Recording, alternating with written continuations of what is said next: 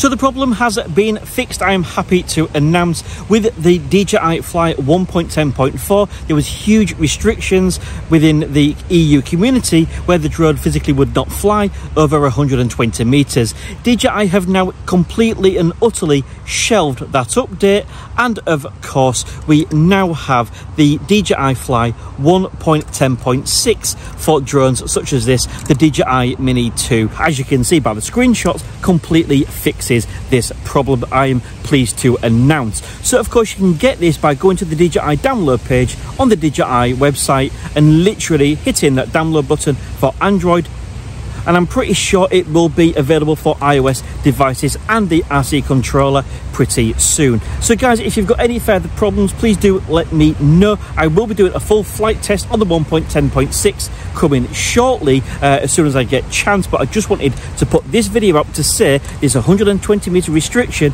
on the DJI Fly app for EU countries has now thankfully gone, and as you can see, the proof is in the pudding with these screenshots. Very short video today just to let you know, get updated and you can get flying as high as you want.